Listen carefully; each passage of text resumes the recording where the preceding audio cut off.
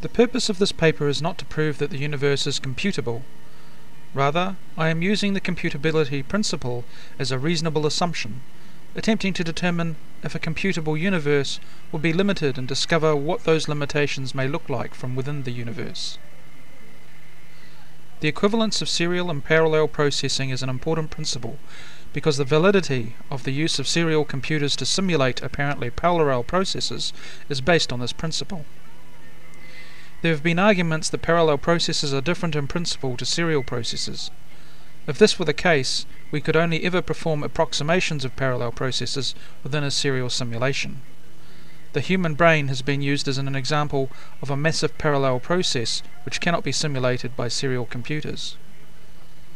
In a previous paper I examined the problem of the simulation of parallel processes with serial computers. The result of this work was to determine that a parallel process can be simulated by a serial process, but only if certain conditions are met. I found that by processing elements within a finite discrete space at random, you obtain the same effect as a true parallel process of the same space. A parallel system is where the two events occur at the same time. Not only do they appear to occur at the same time from within the system, but also in the computer's time frame. The serial process can only process one event at a time. A serial process picks points in space and processes them at random. In a serial random process, the two events occur one after the other, but in a random order.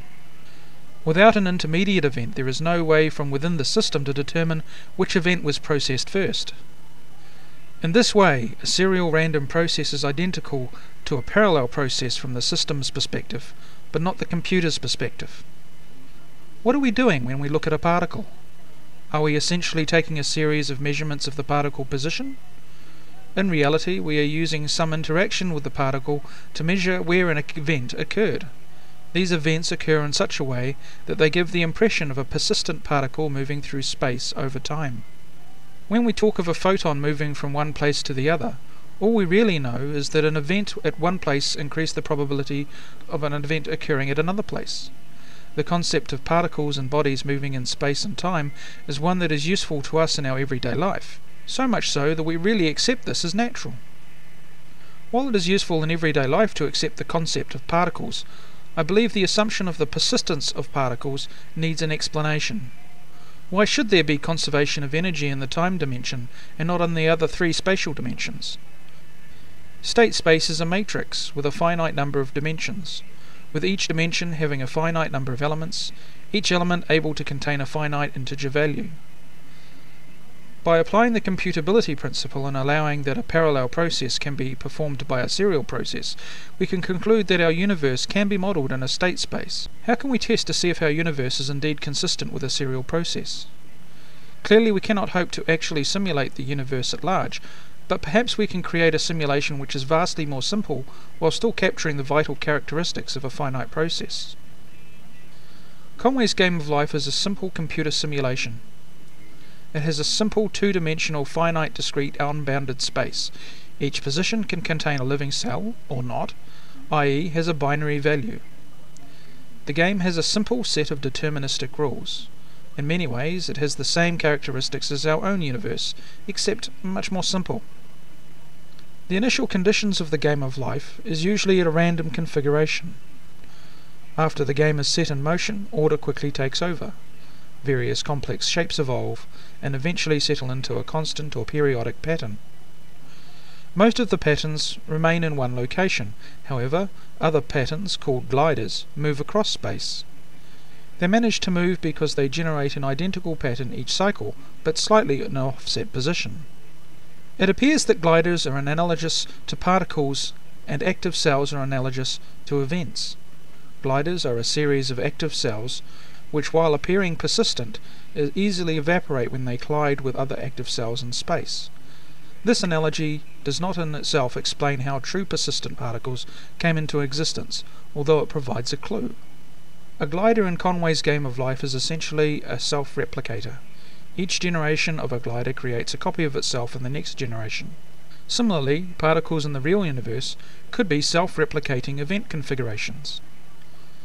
The similarity between our universe and Conway's life are not perfect, however. Gliders in Conway's game of life are only persistent as long as they do not interact. Once they interact, they tend to become unstable. In the real universe, particles do not collapse into nothing when they interact. To believe that the universe is similar to Conway's life, we must assume that the rules are such that it is possible to generate configurations of events in space which are not only able to propagate themselves like gliders, but also able to interact with other self-propagating event configurations without becoming unstable. Particles in this view are simply self-propagating event configurations in some finite discrete space. You can start Conway's life with a space that is filled with random states. Over a short period, the cells will become ordered, with large areas of empty space and stable patterns of cells that iterate through a series of states. Once the space settles down, we see a move from a space that is massively or disorganized to change into a relatively ordered and static picture.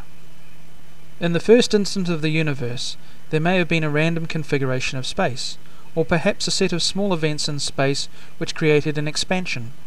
The exact parameters of the space is unknown, but it would at least need to represent the known three spatial dimensions in time. Imagine that our universe had a similar beginning. Imagine that our universe started from a random state. Regardless of the initial configuration, the universe quickly orders itself. Event configurations which did not tend to propagate themselves would cease to exist, just like they do in Conway's game of life. This would leave a universe full of propagating event configurations of all types, moving in various random directions in space-time. However, due to the density of self-propagating events, there would have been collisions that resulted in the instability of the self-propagating events. After a time, the process of natural selection would result in a set of self-propagating particles that were able to develop strategies to deal with collisions. One strategy for avoiding collapse of self-replicating event configurations would not to be interact with other replicating event configurations. An example of such a strategy is found in the photon, which does not interact with other photons. There is no true non-interacting particle known today because, logically, they would have no effect in the observable universe. However, it is a partial strategy real particles can use to limit their interactions with other particles. The alternate strategy to non-interaction would be symbiotic interaction.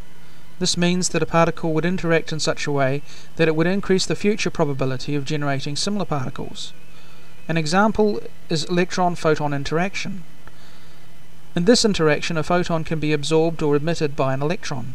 Electrons are self-replicating event configurations that are able to emit or absorb another kind of self-replicating event configuration, the photon. The reason all the common particles are so common is they fit into an ecology of particles. Each type of particle exists because it is stable within the context of other particles it inhabits the universe with. Protons are probably a good example of a third strategy, which is to be very stable despite having many interactions. Protons generally do not decay. While photons are emitted and absorbed all the time, protons appear to be more complex, allowing a wide range of types of interaction. They survive by being resistant to events disrupting their event replication mechanism. When the universe began, self-replicating event configurations would have been moving in all dimensions of space-time. However, natural selection would eventually favor a movement in a single direction in space-time. That dimension would be a privileged in the sense that while movement in other three dimensions may be optional, movement in at least this dimension would be required for particles to work together in an ecology of integrated particles. This is the dimension we call time. We see a similar effect in biology. In biology, an arbitrary decision was made in the evolution to use right-handed sugars rather than left-handed sugars. Both are equally possible to make in the lab, but only one can be digested biologically. Similarly, the temporal dimension is similar to other dimensions, except particles must move through the time dimension in a specific direction. I've always wondered about the contradiction between the idea that something can't come from nothing and the fact that I'm evidently here. The persistence of particles within the universe requires a special explanation about how they came to be. Particles are not part of the natural laws, but rather emerged from the natural evolution of particles that occurred at the very early universe. Perhaps with a different start we would have ended up with a totally different set of particles. It is clear that by taking this approach it is possible for something to come from nothing. The conservation of energy is an emergent property of the universe rather than an immutable law. Equally clear is that the early universe would be chaotic, with different early particles fighting to determine which dimension will be the time dimension. It is our good fortune that a set of stable particles formed at all.